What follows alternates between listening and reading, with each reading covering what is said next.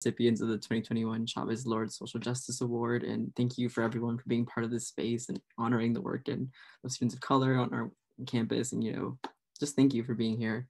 So as commencement approaches, specifically this Saturday, Sunday, I've been thinking and reflecting on my experiences since I first arrived on campus. If we flash back to 2017, you'd find an 18-year-old brown boy from Miami, Florida, who had no idea what laid ahead.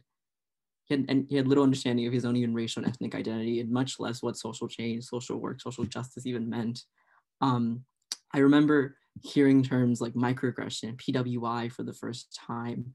I remember reading the words of Lorde and Frantz Fanon in my first year. I remember noticing the inequity and discrimination spaces that I occupied.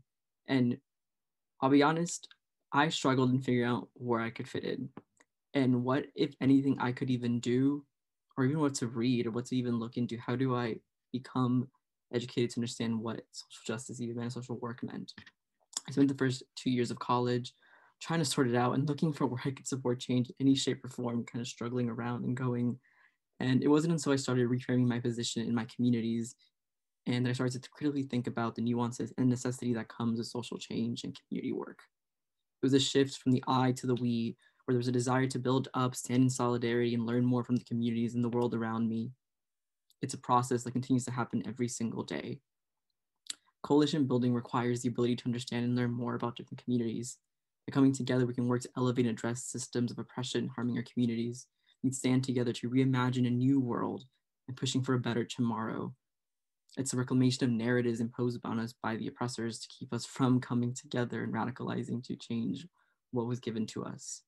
It's recognizing who came before me, for us, and how we can continue their work and continue to build off work for future generations. In many ways, the shift in consciousness and understanding of my own racial and ethnic identity and social change culminated in the work of SC and the Students of Color Coalition and ICTA BIPOC. It's work that I know will help students of color in the future and IC and other spaces as they attempt to navigate what it means to be in a PWI, pushing forward to strengthen our communities and spaces that may have not been built for us. So thank you to everyone. As said, we will continue, as Eugenia said, we'll continue to keep building off of this work into the future. It's the long run, and coalition building requires every single day. Thank you.